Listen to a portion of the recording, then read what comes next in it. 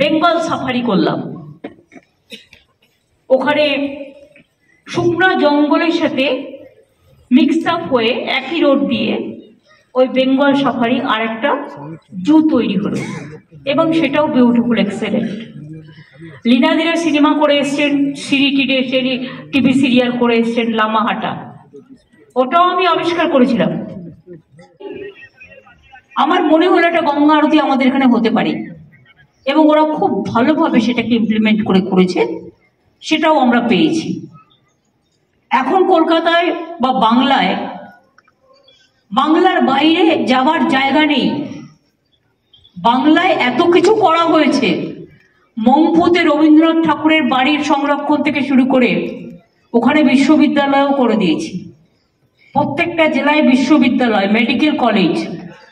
আর একটা শুনলে শিল্পীরা খুশি হবে, আমরা কলকাতায় যেমন প্রত্যেকটা ওয়ার্ডে একটা করে জয় হিন্দ কমিউনিটি সেন্টার করেছি। আমি এমপি লেড, আমার রাজ্যসভার এমপিদের টাকাটা দিয়ে আমি কাজ করি, মানে আমি ওদের বলি এটা করতে হবে। আমি রাজ্যসভার এমপিদের টাকা দিয়ে 133টা কমিউনিটি সেন্টার গ্রাম বাংলায় করে দিচ্ছি। ফলে এই কমিউনিটি সেন্টারগুলো থাকলে কি হয়, আপনার নাটক করার পক্ষে, আপনার থাকার পক্ষে, আপনার সামাজিক অনুষ্ঠান করার পক্ষে, আপনার সাংস্কৃতিক অনুষ্ঠান করার পক্ষে এগুলো খুব কাজে হয়।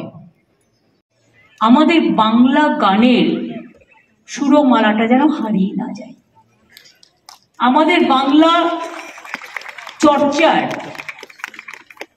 সুভাষাটা যেন হারিয়ে না যায়। যে যত ইংরেজি বলুন, যতই হিন্দি বলুন, যাই বলুন, যেটা যার মাতৃভাষা। শেষকে বলবো, একদিন এই হলেই যারা কাজ করেছে, যত গরিব মজদুর, তাদের সবাইকে একটা ফেলিসিটেট করবে। 4 একর জমির উপর অত্যাধুনিক প্রযুক্তিতে তৈরি, এমনি হয়নি। এই প্রেক্ষাগৃহে ফ্রান্স থেকে নিয়ে আসা বিশেষ ধরনের জিঙ্ক দস্তা সিট ব্যবহার করে বাড়িটি শঙ্খের আদলে তৈরি করা হয়েছে। স্টিল লেগেছে 3700 মেট্রিক টন। দস্তার চাদরের ওপর নকশার কাজ হয়েছে। এটা সাজানো হয়েছে আয়ারল্যান্ড থেকে নিয়ে আসা 30,000 আলো দিয়ে, এবং তাকিয়ে থাকার মতো স্থাপত্যের পাশাপাশি আন্তর্জাতিক মানের পরিষেবা দেওয়ার ব্যবস্থাও এখানে হয়েছে। এখানে মেন স্টেডিয়াম অডিটোরিয়াম, যেটা আপনারা বসে আছেন, 2000 সিটের অ্যাকোমোডেশন, এছাড়াও 540 সিটের আর একটা মিনি অডিটোরিয়াম আছে। আর স্ট্রিট থিয়েটার, যেখানে একসঙ্গে 350 জন দর্শক উপভোগ করতে পারবেন, তার জন্যও একটা জায়গা আছে। শিল্পী এবং অন্যান্যদের থাকার জন্য তৈরি হয়েছে 15টি শয্যার একটি ডরমেটারি। এছাড়াও করা হয়েছে ভিআইপি লাউঞ্জ, 3টে ব্যাংকোয়েট হল, ফুড কোর্ট ও ক্যাফেটেরিয়া। দোতলায় একটি আন্ডারগ্রাউন্ড গাড়ি পার্কিং এর ব্যবস্থাও করা হয়েছে, 300 গাড়ি যাতে একসাথে থাকে। এছাড়াও সামনে আমরা একটা করেছি সম্পন্ন। কেন আমি এটা সম্পন্ন নাম দিয়েছি? মাল্টিপার্ক, ওটা 800 গাড়ি ধরবে, ওটা সাউথ সিটি মলের মতো। একদিকে জু, একদিকে আলিপুর মিউজিয়াম, একদিকে সৌজন্য, একদিকে আপনার উত্তীর্ণ, আর একদিকে হয়ে গেল ধনধান্য। তো গাড়িগুলো কোথায় রাখবে? অত গাড়ি এই প্রোগ্রাম হলে, এই প্রোগ্রামেই তো হাজার হাজার গাড়ি আসবে, তো যদি এত গাড়ি আসে তো রাখবে কোথায়? সুতরাং দুটো জায়গা হয়ে গেল, একটা এখানে আন্ডারগ্রাউন্ড পার্কিং হয়ে গেল, প্লাস আপনার সম্পন্নটা আমি নাম দিয়েছি তার কারণ এই 5টা জায়গাকে কানেক্ট করবে একটা কার পার্কিং মাল্টি লেভেল আমরা তৈরি করে দিয়েছি। সেটাতে 800 গাড়ি ধরবে, এখন ফার্স্ট পেজে 500 গাড়ি ধরবে। কাফে সেন্টারও হয়েছে। আমি ববিকে বলেছি সিস্টেমটা পুলিশের সাথে মিশে, বিনীত এখানে আছে, আমাদের মনোজ আছে, এইভাবে করতে। গাড়িটা ছেড়ে দিয়ে চলে গেল পার্কিং। এবার সে যখন বেরিয়ে এলো, তার গাড়ির নাম্বার দিল, নাম্বারে ডেকে নিল। 1 সেকেন্ড 2 সেকেন্ডের ব্যাপার লাগবে, আস্তে আস্তে ওরা ক্লিয়ার করে দেবে। তাহলে আপনাদের গাড়ি রাখার জায়গারও প্রবলেম হবে না। ইলেকট্রিক চার্জিং স্টেশনও করা হয়েছে সেজন্য, ভবিষ্যতের দিকে তাকিয়ে। সুতরাং এই সব কিছুকে নিয়ে একটা উন্নয়নের ধারা চলছে। আর একটা আপনাদের আমি 1 বছরের মধ্যে করে দিতে বলেছি, দেবাশিস সেন এখানে আছেন, তার বেশি যেন না হয়, আমি গিয়ে দেখে এসেছি। আমরা যে একটা জগন্নাথ ধাম তৈরি করছি না, দেখবেন পুরীর জগন্নাথ ধামের উচ্চতায় এবং পরপর 5টা মন্দির আছে, ভোগখানা থেকে শুরু করে লোক থাকা থেকে শুরু করে, এত বড় 17 একর জায়গার উপরে। এবং আমি নিজে থেকেই আমি অবাক হয়ে গেছি যে এত সুন্দর জিনিস হতে পারে। হাফ কিন্তু হয়ে গেছে, ছবিতে দেখতে পাবেন হাফ হয়ে গেছে, হাফ বাকি আছে। শুধু একটাই তফাৎ থাকবে, পুরীর মন্দিরটা নিম কাঠের এ দিয়ে হয় 12 বছর পর পর, যেটা ঠাকুরের মানে জগন্নাথ বলরাম সুভদ্রা, কিন্তু এখানে আমরা যেটা করব, আমরা মার্বেল পাথরের করব, কারণ এটা আমরা ওই স্টাইলেই বানাচ্ছি, সবটাই বানাচ্ছি। এবং আপনারা দীঘা যান, গিয়ে দেখে আসুন, 7 কিলোমিটার ব্রিজ তৈরি করা হয়েছে দীঘাতেও ইন্টারন্যাশনাল কনভেনশন সেন্টার তৈরি করা হয়েছে। কি করা হয়নি, প্রত্যেকটা করা হয়েছে। এমনকি আমি দিল্লিতে শুনতাম একটা প্রগতি ময়দান, এখানে গিয়ে দেখে আসুন, আমরা একটা মাল্টি কমপ্লেক্স, একটা আমরা যে ময়দান করেছি, মেলা প্রাঙ্গণ, বিশ্ববাংলা মেলা প্রাঙ্গণ, সেখানে তো 20 লাখ গাড়ি ধরতে পারে, এত বিরাট জায়গা। সুতরাং বাংলায় অনেক হয়েছে। দিদি, এই ধনধান্য এই অডিটোরিয়াম আপনার দেখে কেমন লাগছে? ধনধান্য দেখে আমার নিজেকে মনে হলো যে আমি বোধহয় মহাভারতের যুগে চলে গেছি, যেখানে ময়দানও ইন্দ্রপ্রস্থ তৈরি করেছিল। এবং সেখানে যখন উদ্বোধন হলো সেই প্রাসাদের, তখন যারা এসেছিলেন কৌরবরা দেখে তাদের চোখ ঠিকরে বেরিয়ে গিয়েছিল, কারণ তারা যেখানে ভাবছিলেন জল, সেটা আসলে কাঁচ, আর যেখানে কাঁচ সেখানে জল, তারা গড়িয়ে গড়িয়ে পড়ছিলেন। ময়দানও ছিলেন তখনকার দিনের বিশাল আর্কিটেক্ট। তো এইখানেও আমার মনে হচ্ছে যে বাংলায় সবাই মিলে এইরকম একটা জিনিস তৈরি করেছে, যার প্রাণ প্রতিষ্ঠা করেছেন আমাদের মাননীয় মুখ্যমন্ত্রী মমতা বন্দ্যোপাধ্যায়, কিন্তু তার টিমে যারা ছিলেন প্রত্যেককে কুর্নিশ। এবং উনি যে কথাটা বললেন যে একদিন যারা এটাতে কাজ করেছে তাদের সবাইকে নিয়ে এখানে একটা সমাবেশ করা হবে, আমি সেই দিনের অপেক্ষায় আছি। সেদিন যদি আমি আসতে পারি, আমি ধন্য হব। Thank you madam. রাজা প্লিজ, একটা আজকে এখানে ধনধান্যে এসে কেমন লাগছে আপনার? ইন্ডিয়ান টিমের প্লেয়ারদের আজকে এখানে সম্বর্ধনা দেওয়া হয়েছে, তো আজকে ওনার সাথে কথা বলে নিচ্ছি। তো আপনার এই ধনধান্য স্টেডিয়ামে এসে কেমন লাগছে? ভালো লাগছে।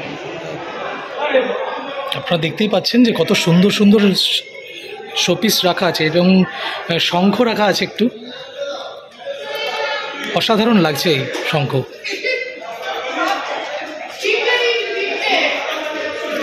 এবং দেখুন পাশেই রাখা আছে এক দুর্গা মূর্তি, মা দুর্গার কত সুন্দর একটি মূর্তি।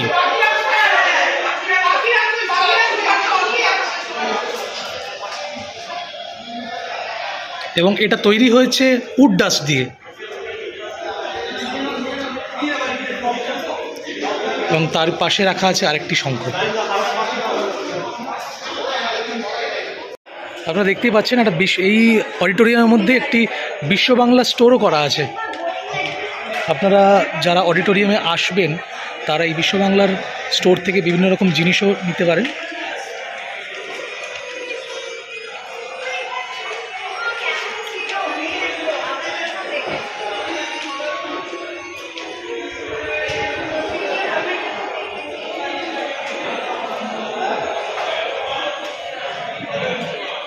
এবং অডিটোরিয়ামের মধ্যে বাংলার ডেয়ারি এটি শপও রয়েছে। আপনারা যারা আসবেন অডিটোরিয়ামে তারা এখানে এই বাংলার ডেয়ারি এই শপ থেকে আপনারা খাওয়া দাওয়া করতে পারেন। একই ছাদের তলায় সব কিছু তৈরি। এটা একটা ছোট্ট অডিটোরিয়াম, স্ট্রিট অডিটোরিয়াম। মাননীয় মুখ্যমন্ত্রীর অনুপ্রেরণায় বাংলার ডেয়ারি এই স্টোরটি এই অডিটোরিয়ামের মধ্যে রয়েছে।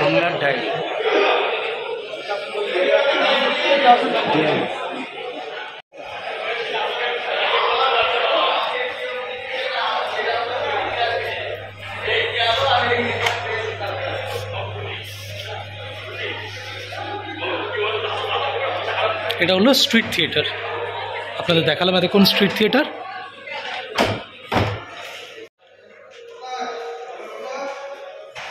দেখুন কত সুন্দর এই কাজ, কাঁথা স্টিচের ওপর।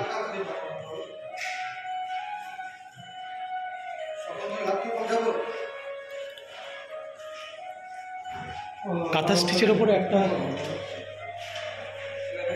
এইরকম একটা জিনিস তৈরি করা সুন্দরভাবে। আর সবচেয়ে বড় একটা জিনিস দেখাবো আপনাদেরকে, মা দুর্গার এত সুন্দর একটা মূর্তি এখানে তৈরি করে রাখা আছে, দেওয়ালে পুরো ফিটিংস করে রাখা আছে। এক কথায় বলতে গেলে পুরো অসাধারণ কাজ করেছে এই অডিটোরিয়ামে।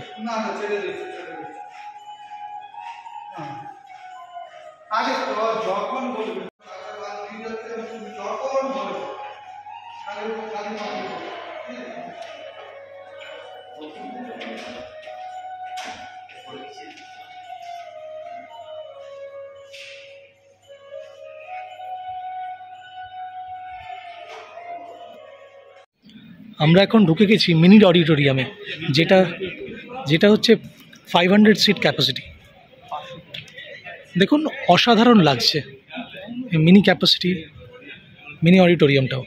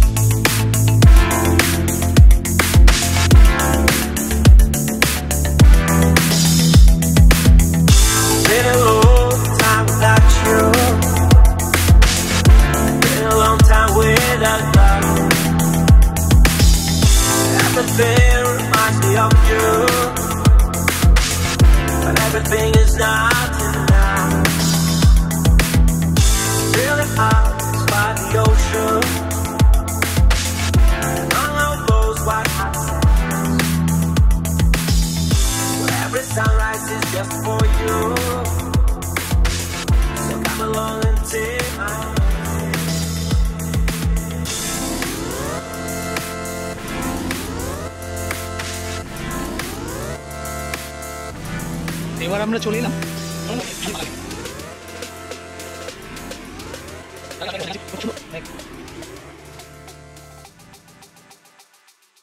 দাদা, তোমার আজকে এই ধনধান্য অডিটোরিয়ামে এসে কেমন লাগছে?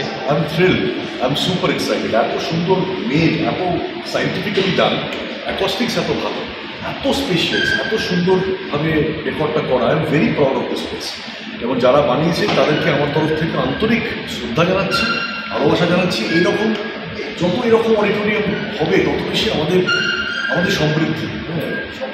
এটা বিশাল টক্কর দিয়ে দেবে, মানে এই জায়গাটা বিশাল টক্কর দিয়ে দেবে। দারুণ করেছে, খুব ভালো। আর আসল থেকে অ্যাকস্টিক এত ভালো না, মানে যেটা আমাদের তো ওটাই মেন হয় না, যে অনেক অনেক মানুষ একসাথে।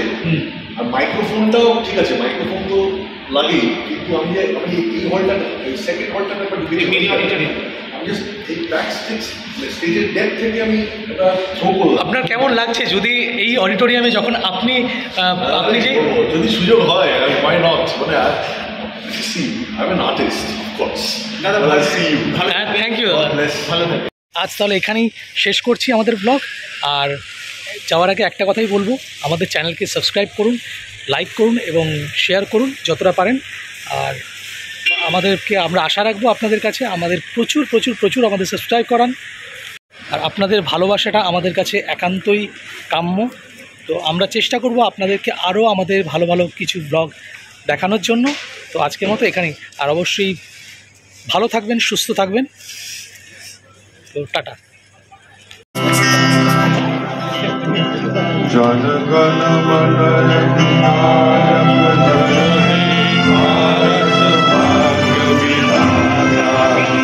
पंजाब सिंध गुजरात मराठा द्राविड़ उत्कल वंग विंध्य हिमाचल जमुना गंगा उच्छल जलधि तरंग तब शुभ नामे जागे तब शुभ आशीष मागे तब जय